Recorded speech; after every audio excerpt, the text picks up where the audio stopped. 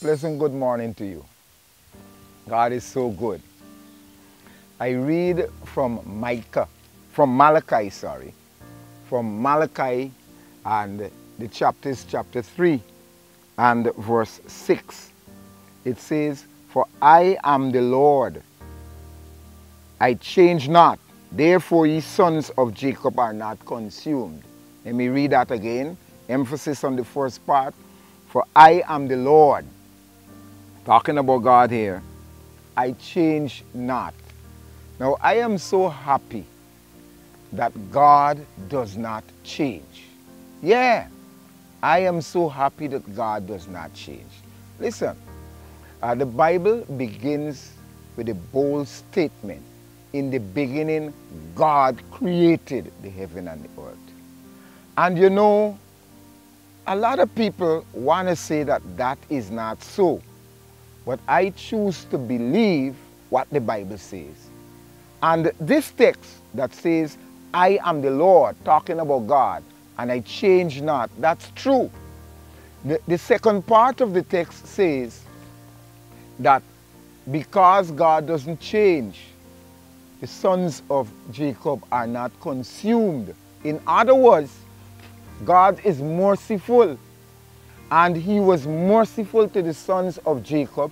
He's merciful to us who disobey. If God wasn't merciful, we would all be consumed. I look at some simple things to cause me to appreciate God more. Take for instance, I am standing in an area here where there's a cane field, and I brought my piece of cane. Listen, and when I bite my piece of cane and I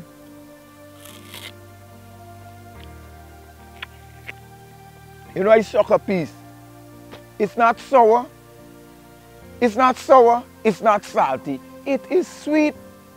That is because my God put certain things in place so that the sugar cane, look it right here behind me, it grows up through the soil.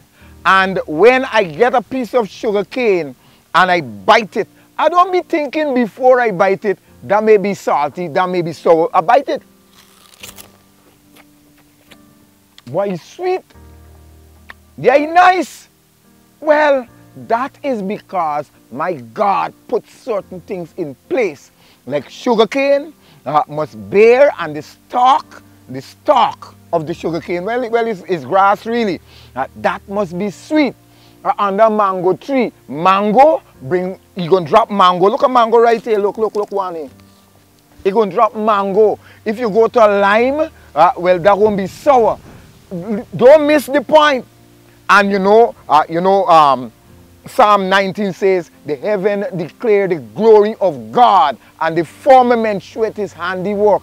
Listen, don't miss the point. It is because God does not change, and he put these rules in place. That is why we can definitely, right, believe in him. Why we can believe in him? Because he's a constant God. Yeah, man. We eat nice sugar cane. We can get nuts from the soil. A coconut. The trees bring forth according to their kind. Yeah, man. So I am saying today, I choose to believe in a God who created the sweet sugar cane that I can eat and enjoy. That sweetness reminds me of the God who never changes. Now, ladies and gentlemen, because God never changes, I need to make sure that I obey that God who never changes and live for him and the heaven that he has promised to those who would be redeemed, those who would be saved. I want to obey him and be saved. What about you? What about you? Our God and Father, I believe that you don't change, and the rules you put in place, be it health laws or the moral laws, help us to observe through that that you, God, you're faithful, and that we should put our trust in you and you alone. Thank you, O God, for being constant and never changing, and we can depend upon you. In Jesus' name I thank you. Amen and amen. May God richly bless you.